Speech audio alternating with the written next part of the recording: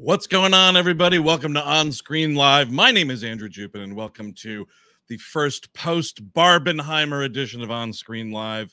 Good afternoon, good evening, or good morning, depending upon where you're getting the show this fine day. Welcome into the chat here. Who we got? Winnett Shan, Nick B, Michael Brooks. Let's see, Ariana, Leah MT, Daniel Schumacher, Tata Hababa.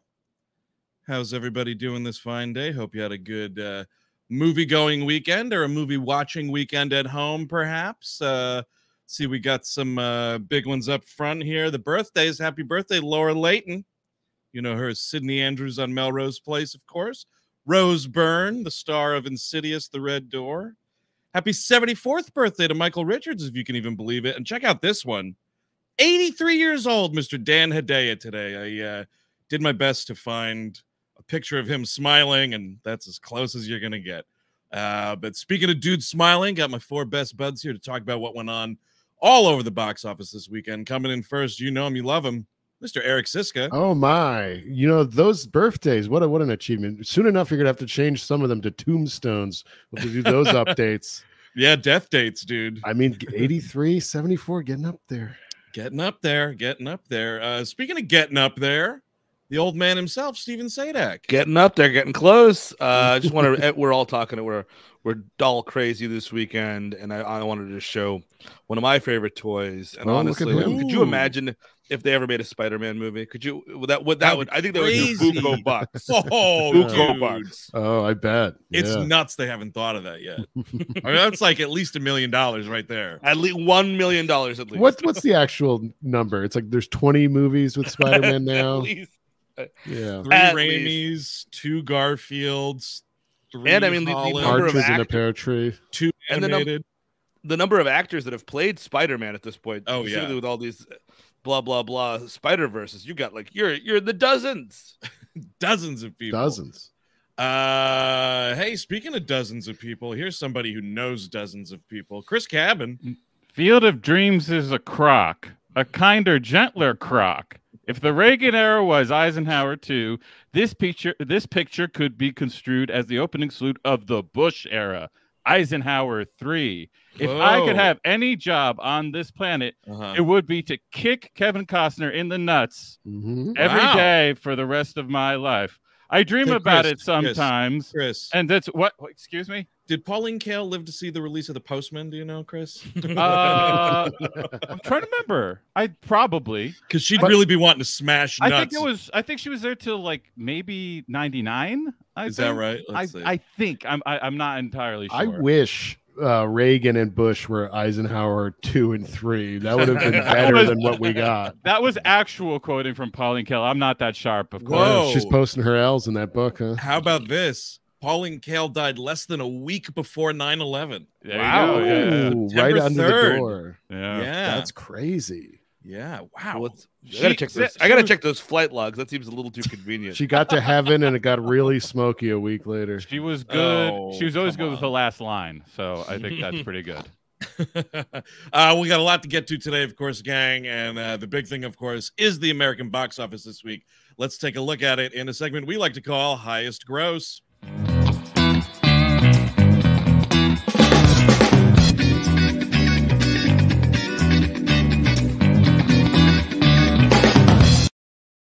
All right. Got no surprises here, as it turns out, but some interesting things moving on the board here. First up at 5, Indiana Jones and the Dial of Destiny, still hanging on. What are we talking here? In its 4th week, so a month with Indy, another 6.7 million. This thing has just disintegrated from my memory at this point. I can't. I remember Mads Mikkelsen with the video game face. That's about it. Yeah, I remember a lot more than that, but yeah. Yeah, I love playing that demo level at the start. You lost today, kid. It doesn't mean you have to like it. Hey, make a video game. It looked pretty good. Yeah. That for would a be video something. game. Open world Indiana Jones game. I'd like Oh that. yeah, totally. That would be great. Hey, you know what else should be an open world video game? Coming in at number 4, Sound of Freedom. Woo! Uh, You did it, everyone. Still. Well, Oh, actually, man. it is an open world video game if you're totally insane, which Yes, most right. of the people who enjoy that That's film are. right. I guess That's that's right. true. Getting all sorts of bonus points for running up to terrified parents in the grocery store and Mhm. accusing them of being abductors of their You own got to children. abduct children in order to stop the abduction of children. It's It's a simple. really, it's a good point. Money laundering needs a dump point. So you have to understand that companies like Big Bazooka Coffee or maybe I'll shoot my wife clothing line, these people need to put their money places. And Sound of Sure. Freedom buying out these theaters and making sure people can go and see the message that you should fantasize about stopping kidnapping. It's Yeah. great. It's fantastic. Yeah. I see it. I understand why it happened. What would Pauline Kael think? Oh, dude, Well, I it would have been kicked down to one of the lowlier film critics at the times if that were the case. Yeah, Rupert Spud working for the New Yorker or New York Times. I love that guy. You have plenty of time to fantasize about stopping child abductions when you're alone at Thanksgiving. So there's, That's true. I mean, you need Mhm. something to hold on to. When you are eating a Boston Market chicken for Thanksgiving, yeah. Anyway, here we go. So now we get into the interesting stuff here. He jumped off a mountain in the movie, and the box office fell down a mountain in the second week, unfortunately, for Mission Impossible Dead Reckoning. Take a look at this, folks. We're talking Wow. $19.5 million. This represents a 64% fall from last week, which was inevitable. It's They- similar they should- audience. Should have put it out earlier this summer. Yep.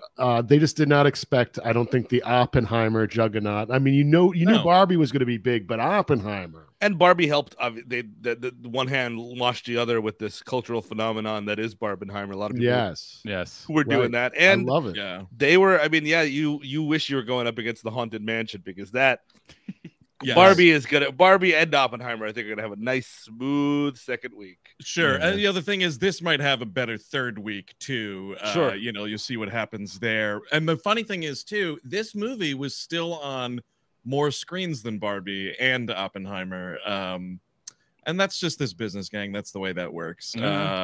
So moving right along, Oppie. There he is. Love him. Mhm. I'm going to become one of those Toast. annoying James Cameron guys. Like, you don't bet against. I'm going to be that for Nolan now. Oh, really? Don't bet against him, bro. We're looking here at $80.5 million, which is wild. For a drama. Yes, yeah, no, Yeah. it's not A 3-hour drama. That's biographical insane. drama. There This is is- a. No, we're back. The movies are fully back. 47% of this box office represented premium large format screens, so your big Dolby theaters, your Regal RPXs, kind of a deal. I was And seeing, hang on, go ahead. IMAX 26% of the total, which is 2 times the average percentage for box office related to how much of the IMAX portion it is. Go ahead, Chris. Cabin. I was seeing that people were like looking at their local IMAXs and their 70 millimeter places, and like they were sold out through the second week of August. Like Well, yeah. those screenings, like certain. Yeah. I'm sure it's not like across the board. I'm sure those are just meaty times right after work. Yeah, And right. stuff like that. But like still, for something to be carrying that kind of weight at this point, and like somebody brought this up. No, you gotta wonder if we were like up and running when Tenet came out. Does that thing just blow everything out of the think water? it would have done well, but it would have been maybe and Like- that probably did really well opening, and then it would have had a fall off from perhaps bad word of mouth. Yeah, It because would- it people would've would had have, people would have then watched it, you see, and then been like, "Well, what the fuck is that?" Well, of course, And been we're rightfully upset. on with different sides, much like the Tenet boys. We're on different sides here. Steve is with the Branagh crowd. Yes, I'm running this way. He's running that way. But like it's that movie split the audience. Like Yeah. half people were like, "That's amazing." I don't know what the fuck it's about, but it's amazing, and half people were like, "That's bullshit." I think you might have gotten a really big showing if we were up and running. Oh, it definitely would have done much better. And I mean, because like this guy, people, his movies are events. People want to see them. Oh, dude, yeah, all the fucking neckbeards are out yesterday. Let me tell you, don't worry about it. You know how many directors can command that anymore? It's pretty impressive. It's a very, very small list, yeah. And then so here we go, gang. Kaboom! No surprises. Barbie. The #1 movie in America right now. Look at this. $155 million. Insane. That's pre-pandy numbers. It is. That is. And for a comedy, this is like unheard of. This is a huge. It is. Hopefully there's comedies in the future now, maybe. Yeah. I mean, this is like sort of like the biggest of big box kind of comedies, but it's a comedy all the same. And let's see other things about it. Highest grossing female directed film of all time. Sure. $337 million globally. And it beat out Mario Brothers for the biggest weekend of the year. And also we should say this was the biggest box office take, the 4th largest weekend of all time in the United States. $302 million at the box office. We're back. For what I have to say is an incredibly weird movie. Yeah. Like a genuinely strange thing. If you look, it's not a kid's movie. I don't think you could argue that. Like, it has those elements, but it's for something this out there. I was shocked. Oh, honestly.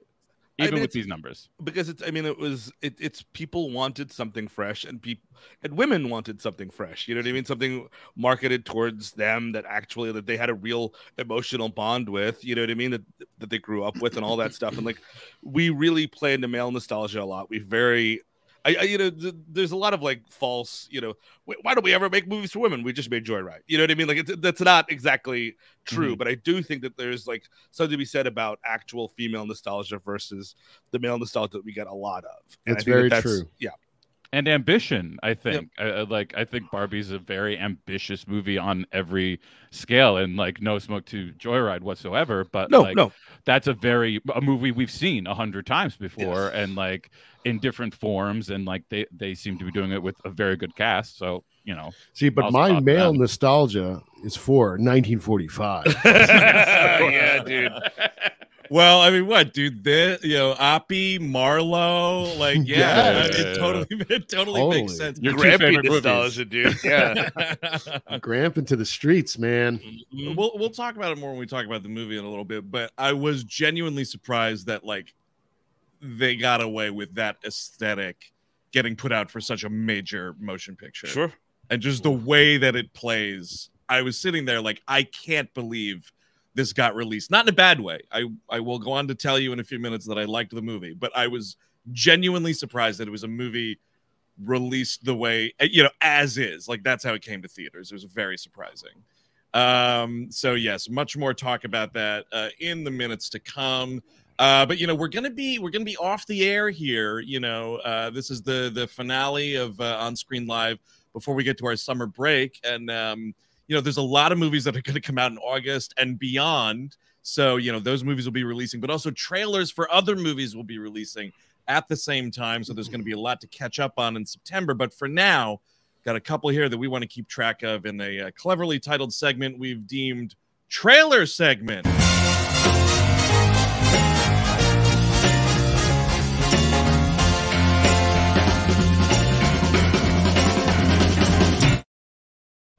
Oh, yeah. So we got two coming up here, gang, that we're very, excited for one. We'll see about the other one here. Where are we with all my tech stuff here? So no poster yet, but I just that's better than a poster. Yeah, this picture of Giamatti is kind of all you want. So good. Look at that guy. Boy, right there. Lord, I want him to yell at me. He's got it, dude. Don't worry about it.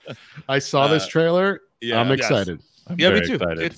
You know what is awesome about this movie? It's being released in no fucking November. Get your scarves on and let's just deal with dramas. And I'm still upset that You Hurt My Feelings was released in the summer. Absolutely something that should have been released. I needed a scarf for that movie. I needed a hot cup of coffee. This is what I want. Oh, that's staying inside movie big time. Mm-hmm. You wanted it's an autumn movie for the Jennifer Lawrence sex comedy. You needed a sweater for that. No, You Hurt My Feelings. I heard No Hard Feelings. Excuse me. That's just these like talky, thinky indie dramas. This is fall weather, my friend. We got to talk about the Holliff Center movie. Yeah, we got to put out a cardigan at least. This at least for right now is 10/27 limited from Focus Features, and then November 10th wide. We will see. We got the Luca Guadagnino already changed dates because of the strike. That's now getting dumped in like April or March or something. Oh, Jesus. That's Three's a Crowd. Is that one? Yes, that's the movie Three's a Crowd. That's correct, Steven. Okay, so we got the new one from Alexander Payne, his re-teaming with Paul Giamatti. Y'all, you guys ready on your end to start it up? All right, the Holdovers in 3, 2, 1, go.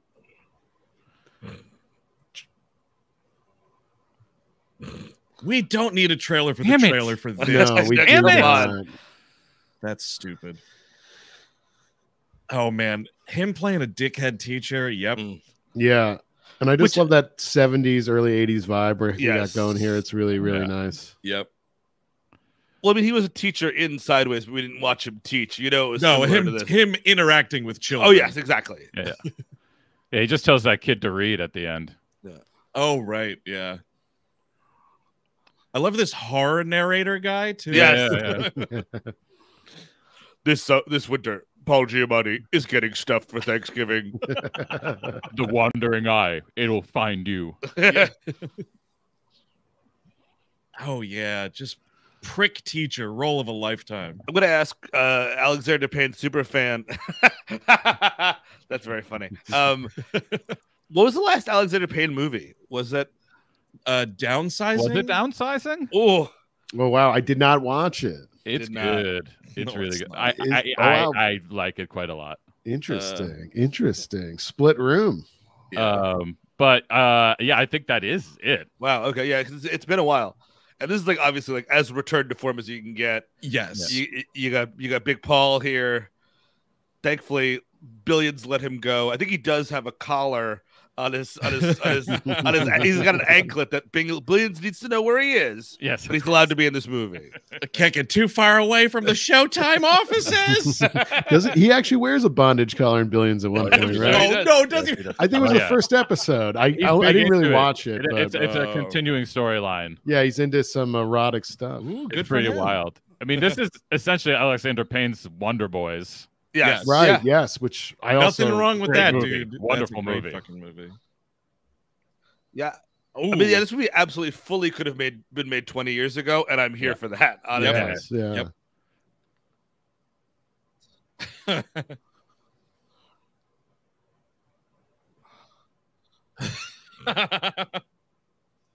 Yeah.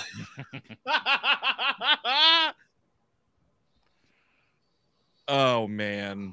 Yeah, I don't know the writer, but that's great. I love that That's the way great. it holds on the end there. Right. Yeah, Yeah. just They're trying to make it look like film. Yeah, I left a bunch of pillows under a blanket. Hopefully, Billions doesn't notice. I got to tell you, yesterday when I caught Oppie, this was in front of it. Yes. And Same. I got to tell you, I was front row IMAX. Paul Giamatti's huge frozen face like that, I was clapping in the theater, dude. I was clapping. So yeah, if this doesn't get moved where it's placed now, that's fall festival stuff. So that could be TIFF, that could be New York Film Festival, who knows? But yeah, fingers crossed nothing gets changed up with this one. But I'm pumped for it. And yeah, I did double check his IMDb, and it was Downsizing was last. Before that was Nebraska. Oh yeah, and Descendants, which I think are both great. I don't know. I only saw Downsizing once at Toronto, and I didn't care for it. I get people's reservations with it, and I get people's problems with it. It's not one that I'm like, oh, why doesn't everybody love this? That's the one where they make the people little. Yes. Yeah. I think like it was just I was like, oh, Alexander Payne's doing like pseudo kind of like fantastical sort of stuff. That's weird. Yeah. So that's probably because it was one of those I wasn't expecting that to do that. But this I don't know. This one does seem much more in the Nebraska register. Yeah. To me. Definitely.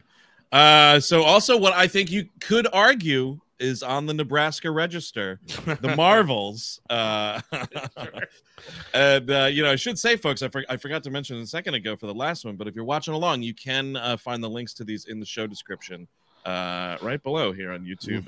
But yes, the Marvels, it goes wide the same day that the Alexander Payne goes wide. Wow. Which is interesting. Let's get a, what was it, Marvelovers going. Yeah. Oh, yeah. Oh, the Marvovers. Marvovers. There it is. Marvovers. I'm getting marved over.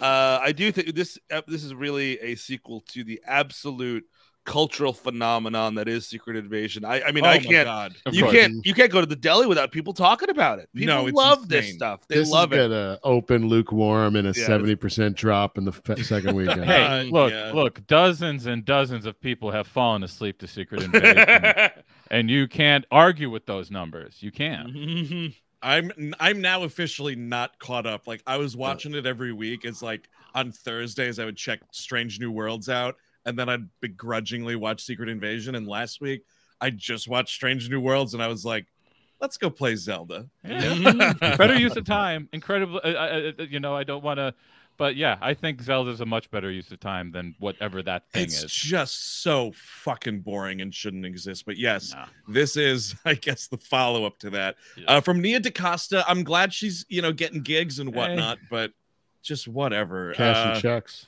Yeah, exactly. So, all right, here we go. The first feature-length trailer for the Marvels in 3, 2, 1, go. It's a spaceship. That is a spaceship. I don't care for this intergalactic remix we're using throughohout this. Oh, yeah, we're having fun with that.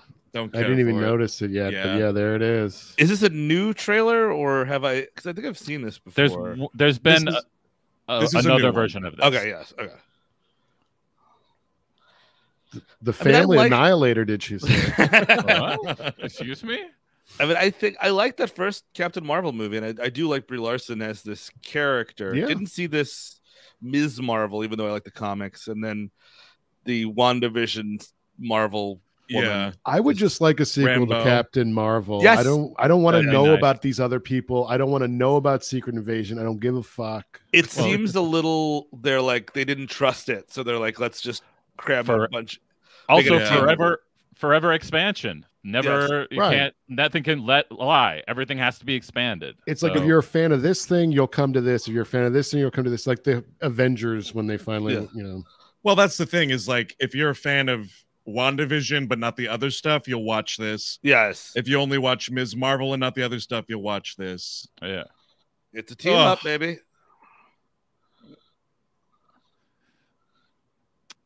Oh, it changes everything. Wow. Okay. Everything, dude. Finally. It's changing everything. Yeah, and then someone bangs the staff and purple magic comes out of it. It's just like every other 51 of these Pretty movies. much. I think the villain is from Velvet Buzzsaw. Okay. I'll have to take your word on that, dude. I think so. That's it. Trying to place her.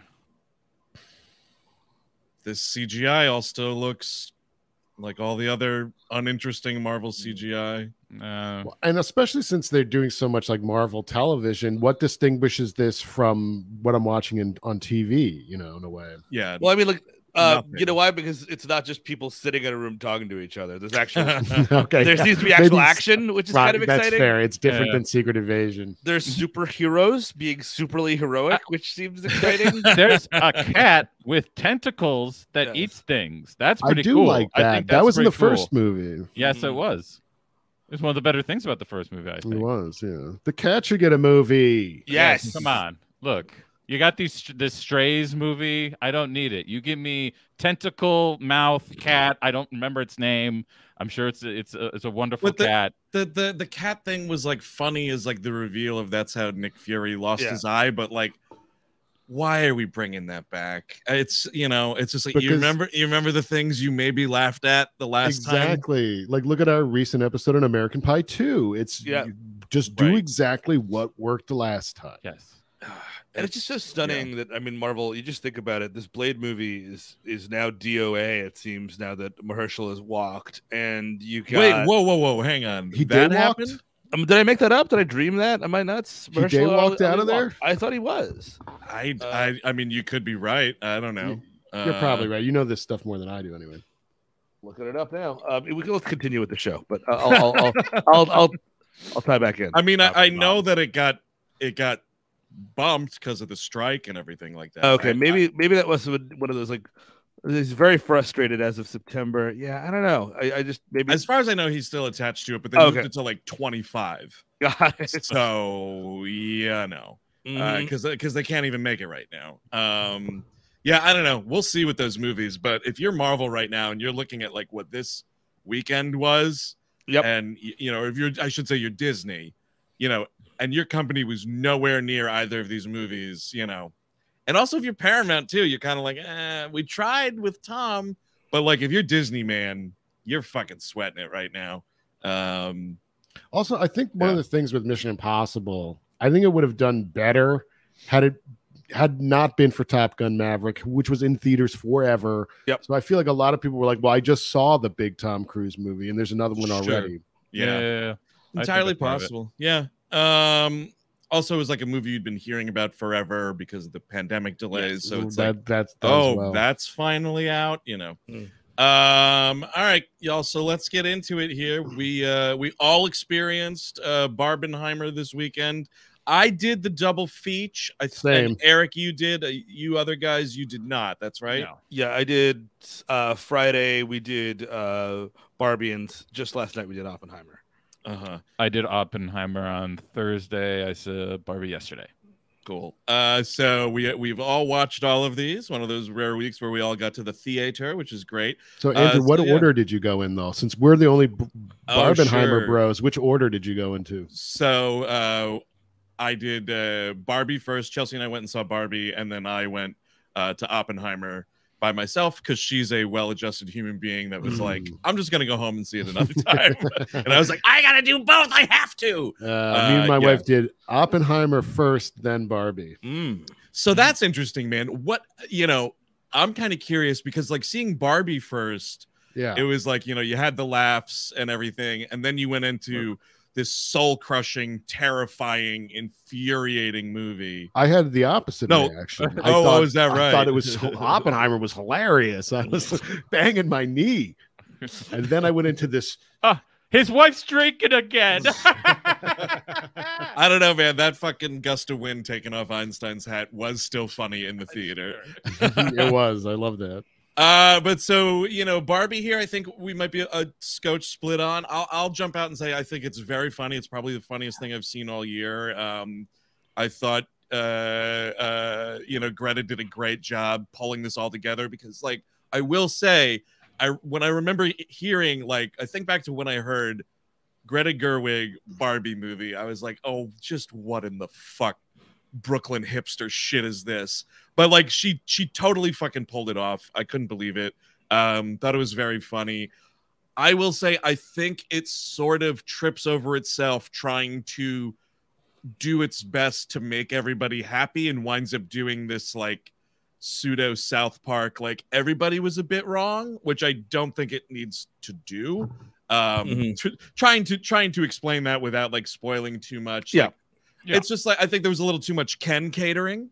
That's just me. But Gosling, man, I mean, I knew the guy could do comedy, but I'm sorry, he's the funniest fucking part of this movie. He stole it from me. I mean, he's really funny. I loved it. I also had issues with how it ended. I think I'm gonna see it again, and I think. To me, it is dealing with a lot of the same things that Asteroid City is dealing with, like the reconciling of making big, stylized movies that don't really look or act like real life when you have you're dealing with decline, real decline in real life, like for a lot of people and for the country in general. Like I think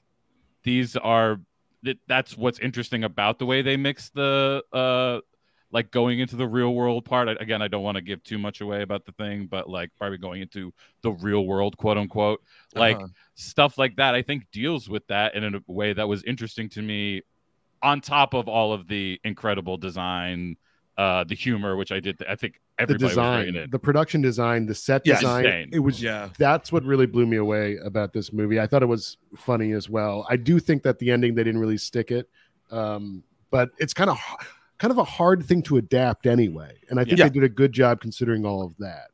Yeah, I mean, I think that it's a great movie that exists. Honestly, like, it was really cool, you know, seeing all these groups of friends and people. Again, this movie wasn't.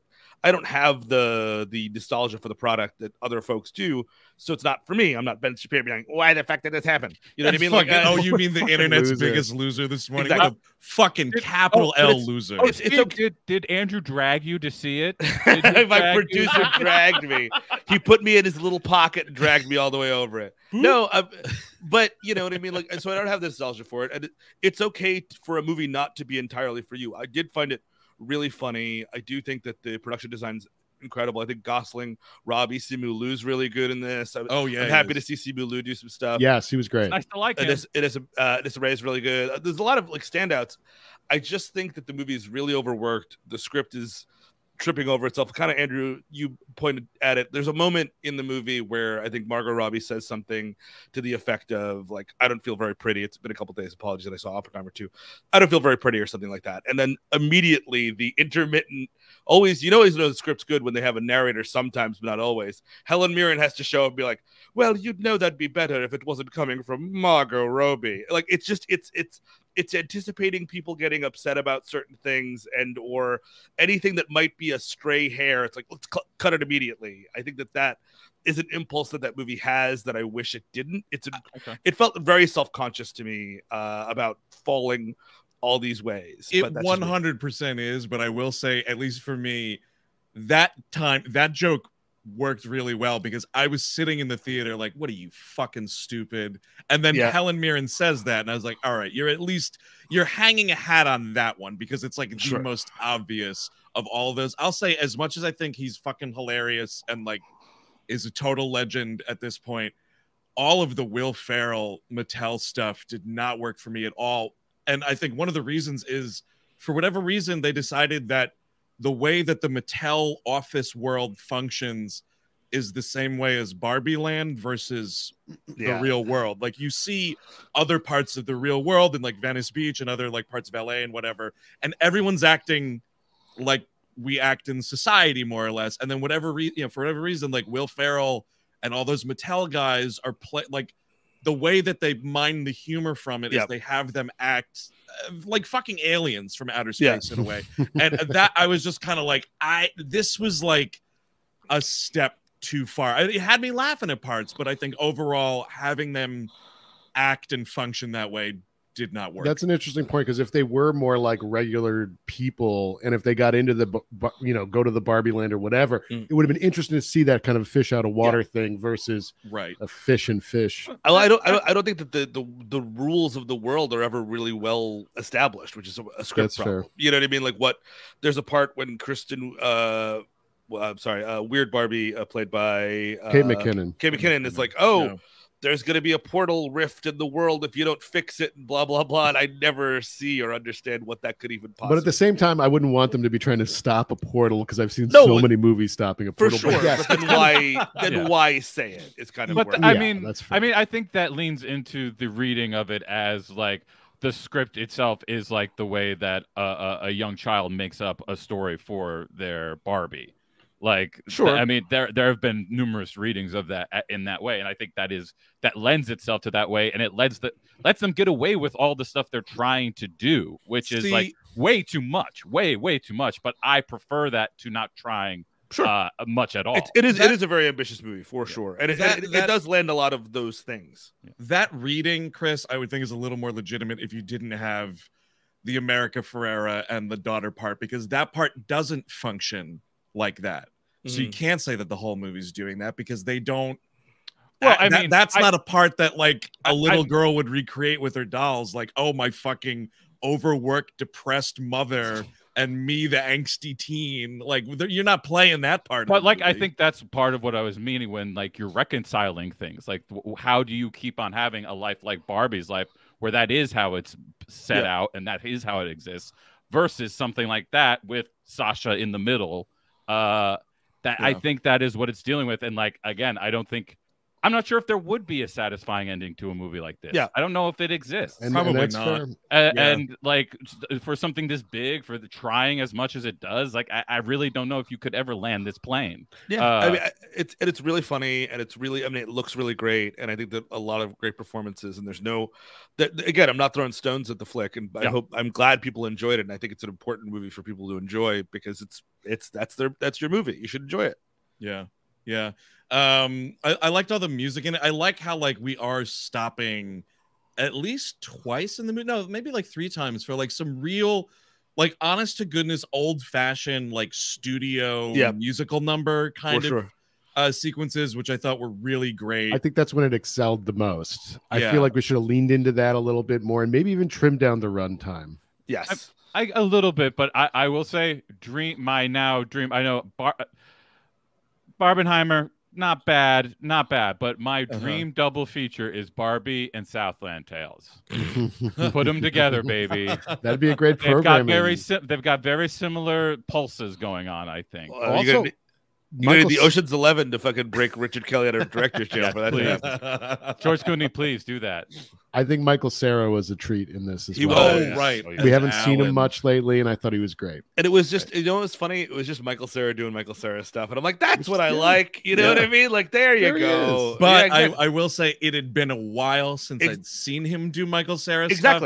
Because I will say I was getting pretty tired of it. You know, he's a funny dude, but he's, you know, the fucking John Cale of the acting world, man. That is one note just humming along for 45 minutes, but really funny in this movie. You know, and McKinnon I thought was really funny too. I think the hardest I've laughed in a theater in a long time is I will just say the 90s pop song needle drop that we get without spoiling what that is and how they use it. They're talking about it in the chat. It is fucking hilarious. The beach is just really, when they're on the beach and Jen is doing it. That was probably the hardest I've laughed in a long time. So there you go. Can I tell you the funniest? So we were, you know, our crowd was great. Yes. You know, celebratory, had all the dress up and whatnot. You know, women like decked to the nines, fabulous gay men just out and about, and then like beards like me, you know, there with my wife and everything, just duding it up. But the guy in front of us, it was a real treat to behold this guy sitting there for this movie that he like clearly this was not his first choice to go with his lady friend to the theater. And when I tell you, this isn't a spoiler or anything, but like they make a really solid fucking Snyderverse joke in the movie.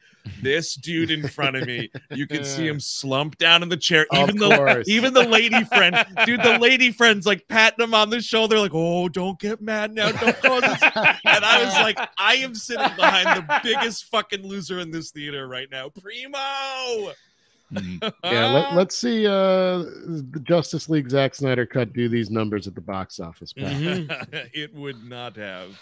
Oh, that's amazing. It was sweet shit there.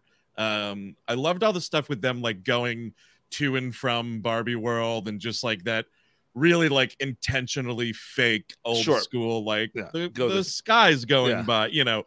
I thought it's such an interesting aesthetic that, again, like I said up top, like I'm just so stunned that Warner Brothers, because like, let's be real, in their infinite wisdom about everything over the last couple of years, was like, yeah, you can do it. Like stunned that some suit didn't get in there and was like, make this look more down to earth or like whatever shithead note. The Will Ferrell office looks like a Jodorowsky set. These are not references you usually find in major motion pictures like this. Certainly not ones that make $155 million in America. And Warner Brothers got lucky because, you know, which we'll talk about in a minute, they fucked up and they lost Oppenheimer. You know what I mean? Oppenheimer absolutely would have been theirs, but they fucked around and found out. But they just sort of stepped into into gold with Barbie, which is they got very lucky this weekend in terms of like backing the right horse. I'll tell you what. Oh, go ahead, dude. Now, if we'll see if the Daniel Kaluuya gritty meta-textual Barney movie is going to do these numbers and is as well directed. We'll see. I'm holding out for Teletubbies, dude. Well, that's the thing. And I mean, like, we are now about to enter the Metelliverse. It's just going to be as stupid as any other verse we're going to be in. And it's possibly stupider. Can I just say possibly stupider? And that's the thing is that, I mean, it's not, and it's absolutely not Greta Gerwig's fault. You know what I mean? Because it's a great movie and it's got, great stuff. But I mean, like, we are now going to enter the Metelliverse for fucking real, and you are going to see Rock'em Sock'em Robots. You're going to see. I pulled up the list: Hot Wheels, yes, American Girl dolls, of course. Look, I'll say this about this: Uno. Oh, dude, the Uno movie. I hope I get to play 8, please, Steve, for 8. I will say, as long as they do not, if Hot Wheels doesn't enter into Barbie 2. I'm fine. Yeah, just fair. Make your little dumb movies. Yeah, sure. If these are just franchises in and of themselves, like that's the way it looks like Nintendo's going to do it. Like it's just going to be Super Mario Brothers 2, and then Zelda. Whenever Zelda happens, will be its own thing. Metroid, whenever Metroid is thing, will be its own thing. Like that. It was the mixing and the TV-ness of it all. Like that was what was driving me insane about the Marvel movie. Sure, that was primo, and the way that affected how it was built dramatically and built stylistically. It corroded everything. So like that is what bothered me. If you can just do this, guess what? John Wick just made my favorite John Wick movie, and it's the 4th one they did. Right. So, hey, maybe it works if it's just in franchises. This summer, the Hot Wheels cars are getting ready to drive on an all-new track, and if they're lucky, a certain pink-wearing blonde might drop by to wish them well. No, don't do that. Just don't do that. And they have to digitally remove the sniper's red dot from Margot Robbie's head when she's acting in that movie. Just a little... so we'll see on all that. I will say what is kind of a bummer is like, so Greta like goes and does this movie. I have absolutely no interest and never have in the Lion, the Witch, and the Wardrobe shit. And I never watched any of those original movies. Never read I just don't care. And so this is like, I don't want it to be one of those things where here's a totally established, interesting filmmaker and she's going off and doing this franchise shit now. It's totally uninteresting to me. I mean, this was my least favorite Greta Gerwig movie, but I do, and I think that Lion, Witch, and the Wardrobe we could have some Little Women aspects of it, you know what I mean? Because there are some real world depression-y stuff. So like, kids work. I mean, like it has a similar tone to it. I mean, like that's the thing. I'm going to show up for whatever she does. Exactly. Like this. Agreed. This has been 3 things in a row by her that I really like to varying degrees. And I'm going to show up for whatever it is. We'll see. Like the story at this point, like a sense so much of it is going to be corporate just like literature retreads and stuff like that. Like I just have to show up for who's doing it at this point. Like, because so little of it is the original stuff. Like it is actual like original ideas being done on a big screen with a big company behind it. It's just not, you don't see that often. So like, I just have to follow the people. That's all I can do now. Yeah. I mean, I guess we'll see. You got something there, Steve? I know who we're following next, Mr. Big Dick Chris Nolan, man. Right? Absolutely. Right. Oppie, here we go. There he is. Oppie, love this guy. Can I tell you, if Great movie. I was not prepared for how many times we're saying Oppie in this movie. Oh yeah, and chanting Oppie, and the whole time, because Eric, you texted it like before I texted it as a joke. Really? And I hadn't seen the movie yet, and I was just sort of like, oh, I'm going to see Oppie in a minute. And then they started saying, I'm like, did I write the movie? Oh, fuck, did I forget I wrote Oppenheimer? I mean, the whole time during the movie, I was saying it like Wally. I was just like, Oppie. Just like repeatedly for 3 hours.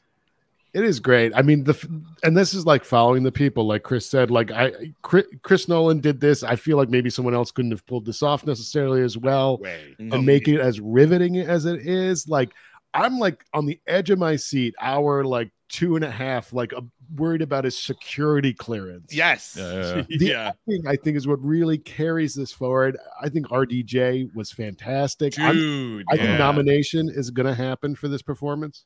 It's nice to have him back. I can't tell you how nice it is to enjoy him in a movie that's not under the auspices of the MCU or anything like that. Because it has, I mean, like, people who have seen The Judge will know what I'm talking about here. It is rough going outside of Iron Man with him lately, and like, well, dude, forget about The Judge. This movie was completely absent of any bad English or Welsh accents that he might be trying to pull Doolittle off. was nowhere near this, thank God. I mean, it was just beautiful to watch him do this kind of stuff again. And he is absolutely riveting. He's fantastic. I will say, and obviously, I mean, I think Cillian Murphy is like otherworldly good, and like it's so important to this movie.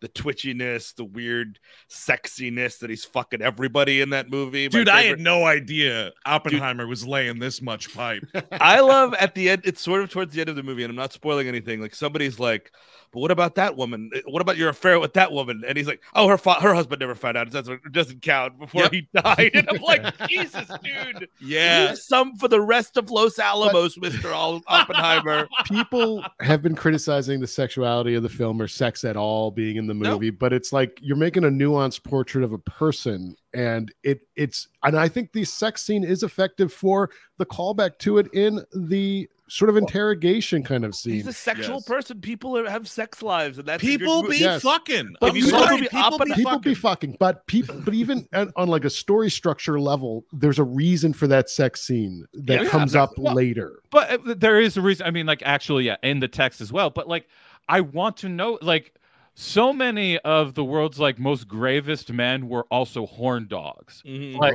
and like weird looking guys as well. Like Oppenheimer, like, you know him as this, like, he looks like a skeleton when he says "I have become death." You know, when he actually says it on TV, like that.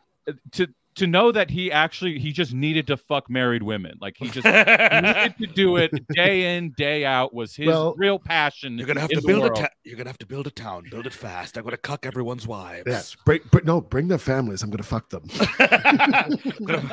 But you need to bring the scientists and their families. I'm gonna fuck their wives quietly. You know, if Oppenheimer had access to computers and internet, maybe he'd be jerking it more than he would be going out and putting it places. Look, we're gonna have it's gonna be a town swap. You see, there's gonna be a town, and then we're gonna swap.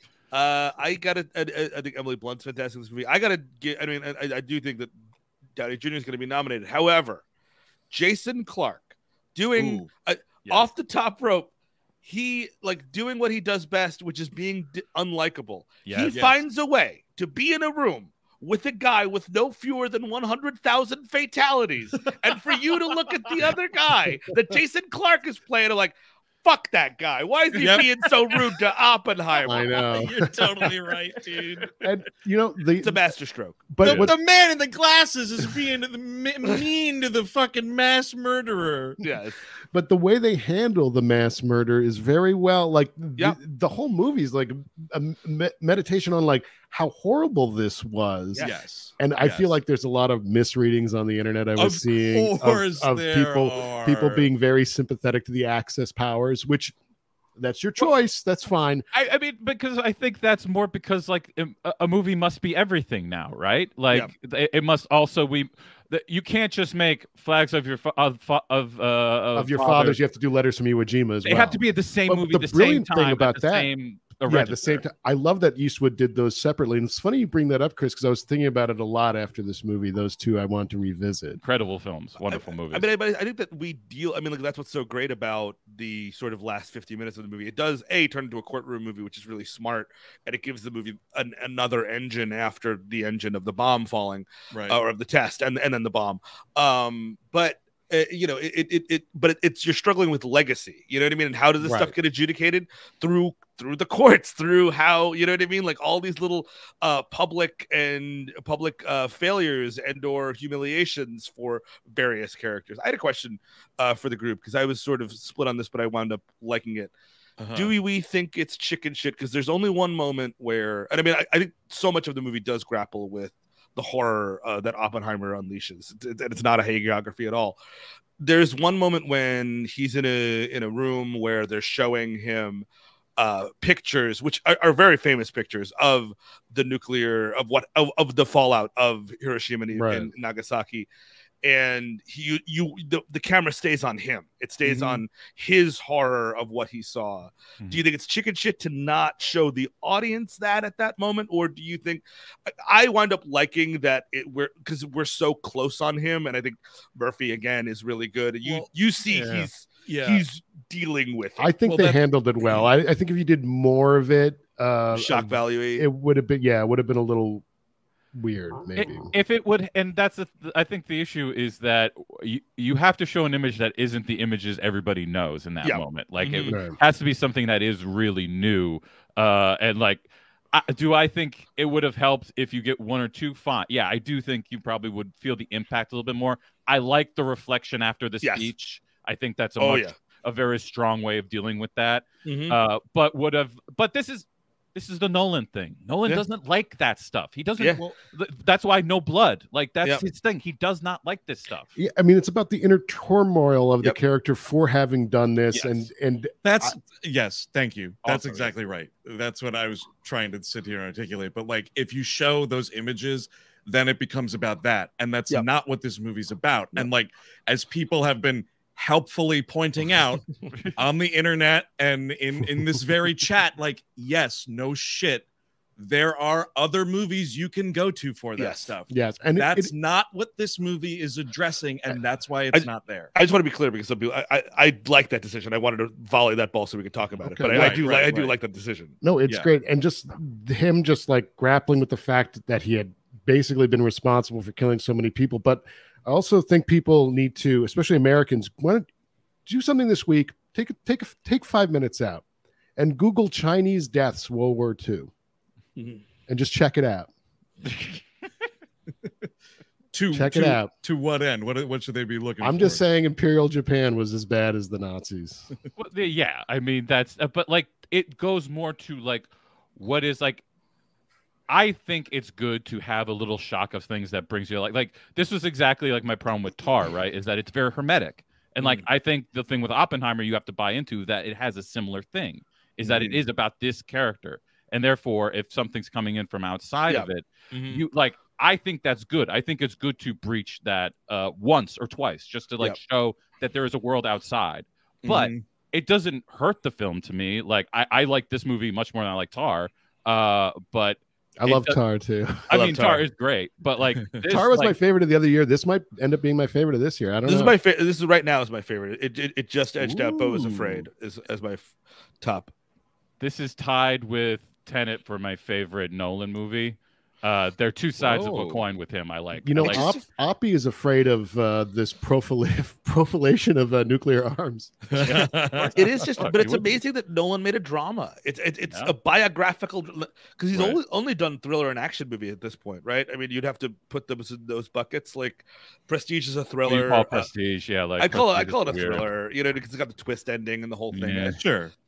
Insomnia is definitely a thriller. Following is a thriller. Memento is a crime drama thriller. You know what I mean? Like thriller, and or action. And this is like the full on, like nobody fires a fucking gun in this movie. I mean, we dropped the mother of all bombs. We don't even, you know what I mean? Like, don't need no gun.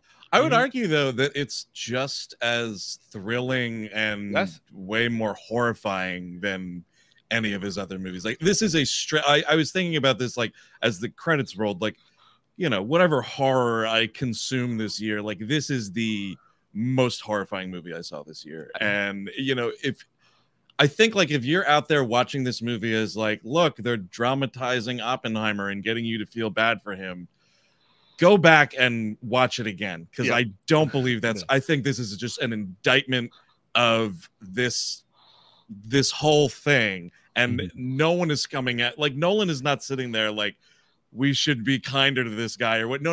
It is a real fuck all these people, fuck their evil fucking hubris, like fuck all of them. They're all just as guilty. And that's what it's like. It's kind of funny because, like, again, like Eric, you said, all of that trial about, or in a trial, like the little hearing about his security clearance, like, I think part of it, like, that is such a low stakes thing. And it allows you to sort of sit there with everything else. Cause, like, you don't give a shit if he gets a security clearance at the end, but it allows you to focus on, like, what's being said. And in that time, I was just marinating in, like, fuck this piece of shit. Like, I don't care. Like, just the notion of, like, oh, I was just the scientist doing my math, and that's just I didn't know what it was gonna, you know. Fuck you, dude. Fuck all these people. Rot in hell. But fuck all the Germans that were researching too, and the Russians as well. I mean, but this is the thing, is like the trick of the movie is that you do care about him. Like, I don't think, like, I care about him deeply at the end there, but he's like, oh, I'm like, but Oppie needs Q level clearance. The thing is, like, he makes you like have that feelings about, like, the point is, like, I think of this as a big budget remake of Memento in a way. Is like he finds a way to create this way he's doing it righteously, like through his, like, I mean, they talk a lot about how he was his Jewishness in this, and that stuff, and like there's these building blocks of how you create a narrative where you are doing the right thing, and they end up being false. They end up being oases, like they do not exist, and like this is that on a big scale, like through science and innovation and all this stuff, and like trying to stop what you consider absolute evil, you create something 10 times more evil in a way.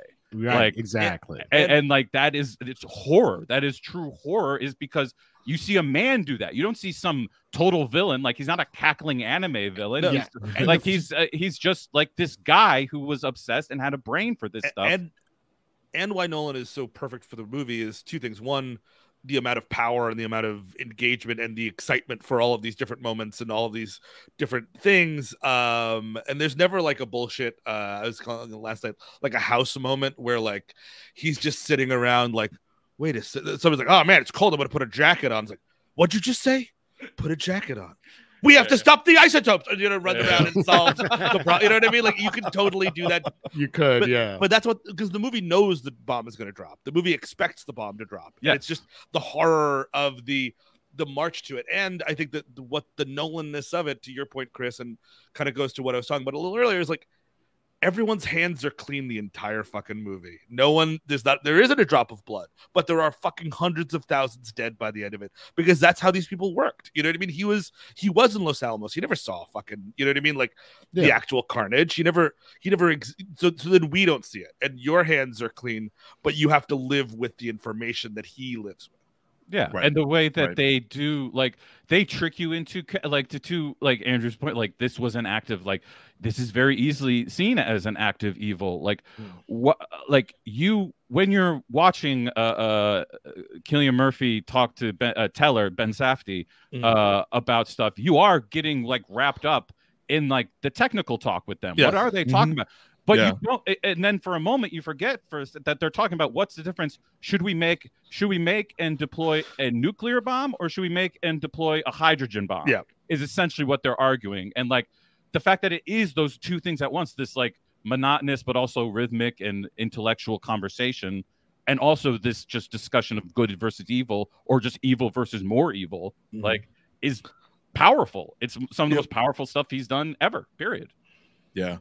That, like, the ending, and, you know, not to spoil too much, but like that whole, you know, the final reveal about like what did Einstein say to him, and like that final shot. Oh yeah, it's bone chilling. Yeah, oh totally. And, like, this is a movie that is meant to like take you so far outside of yourself and like look at this planet as a whole, and just and like sit there and think, and like that's why, like, I think part of the genius of it being 3 hours is it gives you time to sit there and ruminate on all this while it's happening. And it's like, we are so hyped to fucking kill ourselves, and we will kill ourselves, and not enough people give a flying fuck about it. And like, I was just sitting there getting so enraged watching this movie, and I hope other people do too. And I hope, one movie's not going to change the world or whatever, but like if more people just kind of thought on the whole about that shit, I'd sleep a little better at night, man. But like as it stands, the night after seeing this movie, I did not sleep too well. Sure. I was mad. I was fucking terrified because like those people don't care. They didn't care then. They certainly don't care now. And you can't put the genie back in the bottle. Nope. No, yeah, exactly. So it's here now.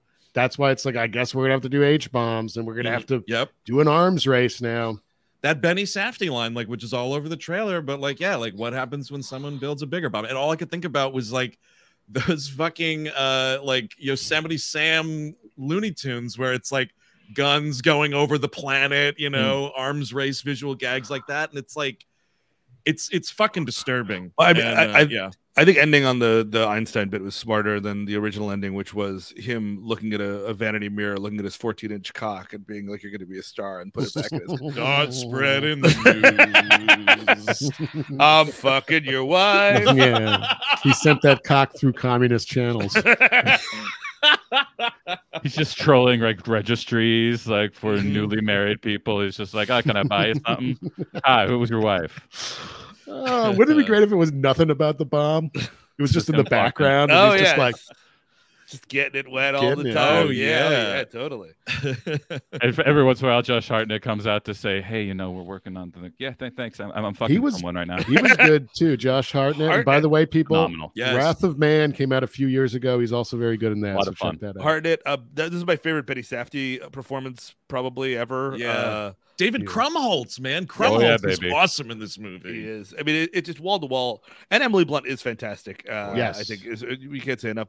That scene when like she's just drinking and he's like, "Aren't you gonna go to the baby?" She's like, "I've been going all day," and I'm like, "Yeah." Yeah, she's fucking great in the movie. I'm seeing a lot of people like females being underutilized in this movie. I mean, sure, but think about the time and the setting of this movie. Yes. Yeah, it takes place in Kendom or the Kingdom of Ken or whatever. I mean, I'm glad that the movie is, as to be quite honest, as white and as male as it is, because A, that's how this shit worked, and B, like if you did a race blind kind of cast where like you don't care, blah blah blah, I just want to have really diverse and interesting actors in the movie, it lessens the effect of it lessens the indictment. It lessens the indictment, especially of the cheering rally scene. You know what I mean? Like that. If that is like a beautiful array of diverse Americans that were never fucking in Los Alamos, you don't get what you're getting, which is like this cheering whiteness stomping their feet. You know what I mean? Absolutely. I mean, but it's always been his weakness. Like it's fine, and it's fine. To me, it's fine. It's the same thing with Michael Mann. Michael Mann has struggled for a long time to have a meaningful female character. Like it didn't happen till later, and like I think Emily Blunt really picks up the slack in the latter half of this. Yes, I was worried in the first part because she wasn't being used, I thought, that well. She was for like scenes like the baby scene. Like you got these little cuts, but you didn't get her to really punch. And then she gets the scene where it's her and what's his name, Jason Clarke, where she just absolutely pummels him. Oh, dude, she fucking tears that tree down. So you get stuff like that, and I think that like this is an advancement. Like Nolan has these weaknesses. It's okay to look at these as weaknesses that he's going to work on. Hopefully, who knows? And should he restructure it and completely fumble the ball doing something he necessarily might not be the best suited for? I don't think he would have done better. Like I didn't feel like that was missing. Like I thought the scenes with Florence Pugh are very, very affecting. I was really haunted by them all. Yes. Even like she's like a specter, like haunting the whole movie. I thought it worked. It all worked for me. The glove scene, the glove shot.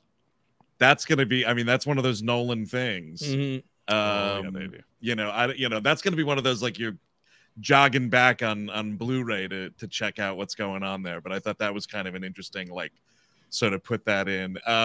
The old timer that's part of the committee there. I love that guy, dude. But this guy was so old. I was like, was he some dude like involved in the project or something? Like, no, they're all the last living.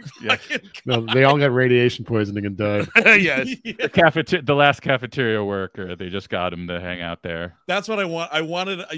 I'm glad that the movie just ends and there's not like Robert Oppenheimer died, but none of that shit. Well, there's no super text at all. There's no 1941. You never know what time it is until you have to kind of pay attention and be like, oh, this is before the war, this is after the war, this is, you know what I mean, and like all that stuff. Also, by the way, the black and white is stunningly beautiful on 70 millimeter. Oh my god, boy! I mean, the whole movie is beautiful, but the black and white is like, ouch! That looks. They had to create special film stock, special black and white IMAX 65 gauge film stock for this movie. That's crazy. I will say to the fucking the booth team at AMC Lincoln Square, clean the fucking gate in your projector. There were dust bunnies all over the screen. Oh, LA.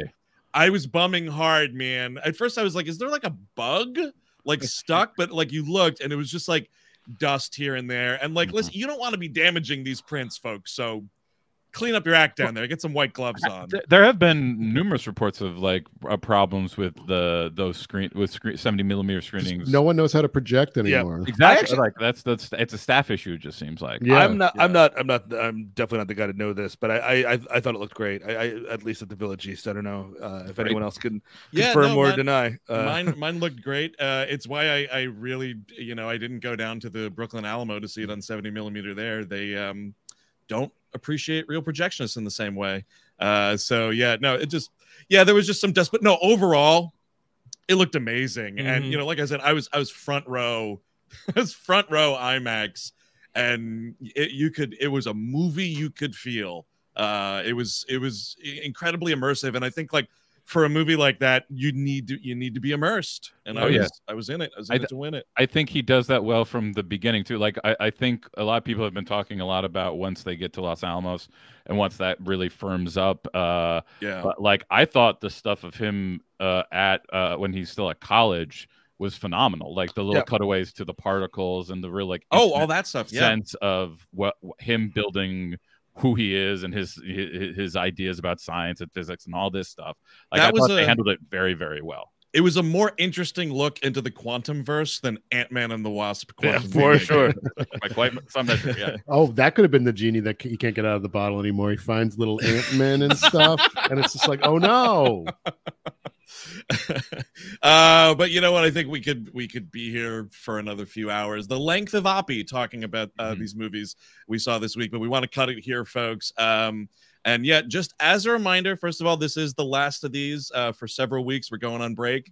On Screen Live will return sometime in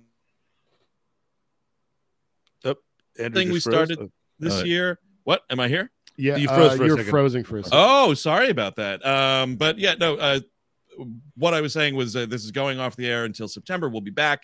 But this kicked in as like a thing we sort of started last fall, and then like in earnest really kicked in January, and it's been growing exponentially ever since. And really appreciate everyone coming in on Mondays to watch live, and everybody who catches the replay on YouTube or downloads the audio. It's been really awesome getting to do this new branch of what we do here, so that's really cool. But going into the final week of the season here on We Hate Movies now, out on the Patreon, of course, where things are going to continue through August. We do have an episode of The Nexus, which was out last week. Be sure to catch up with that. And then tomorrow, dropping on the main feed, folks, the season finale of season 13.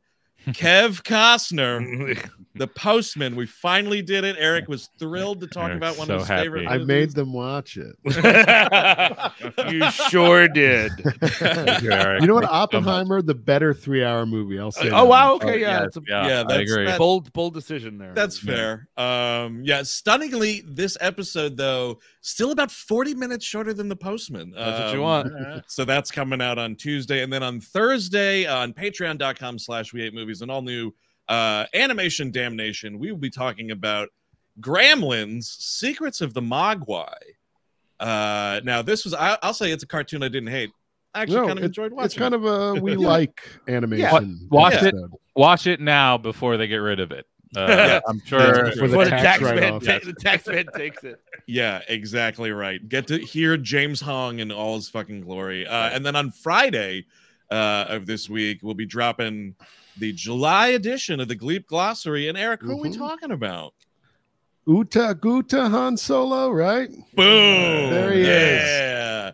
Look at that casual son of a bitch in that I love picture. him. Love it. It's a big fat gleep to end the week out with. I think it's over an hour, so it's going to be a lot of fun. Please tune in for that.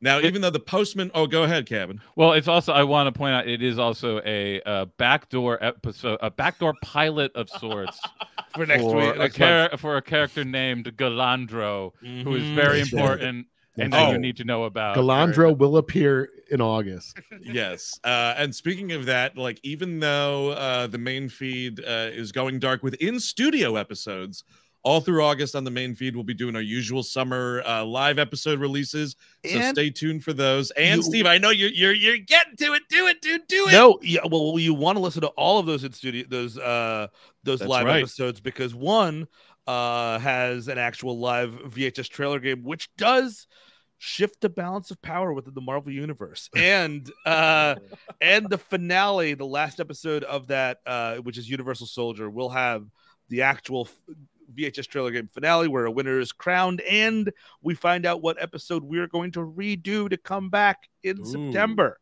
That's right. Nice. And just to clarify on that, now that was not, we didn't do VHS trailer game in Phoenix when we did Unisol. This is an in-studio bumper that we recorded just last week. Wild finale of the VHS trailer game.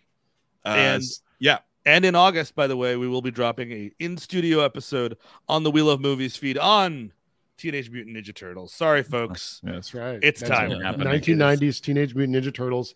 We recorded that episode already. It was a lot of fun. Tune in for that. And also tune in for the return of Once in a Lifetime, where we're going to be talking about the weird Facebook thriller Killer Profile, aka Do You Trust Your Boyfriend? And you got to be careful, Eric. We don't want to get sued. It's not Facebook, it's Flashback. Flashback.